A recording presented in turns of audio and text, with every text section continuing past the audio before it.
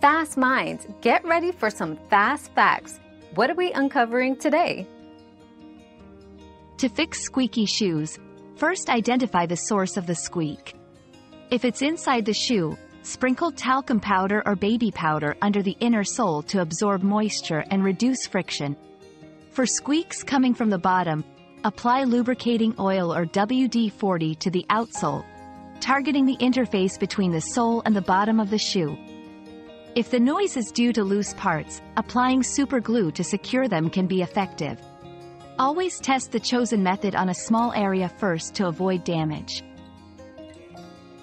We've quenched today's curiosity, but there's always more to learn. Keep the curiosity alive by subscribing and joining us for our next adventure.